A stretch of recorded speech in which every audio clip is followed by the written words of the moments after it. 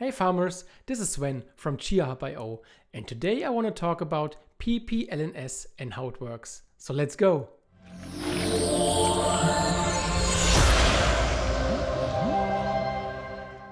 PPLNS stands for Pay Per Last N Shares. So what does it mean? It means that your shares of the block reward will not be calculated from block win to block win. They will be calculated by a specific number of last shares or a specific time window. Both is called a PPLNS window. Let's say the pool has a window of 48 hours. When there is a block win, the pool will go back to the start of this window and will from there calculate all the points or shares you provided to the pool. This will be your share of the pool reward.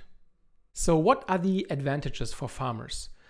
You do not need to rebuild your points after a block win in PPLNS because you always consider the PPLNS window.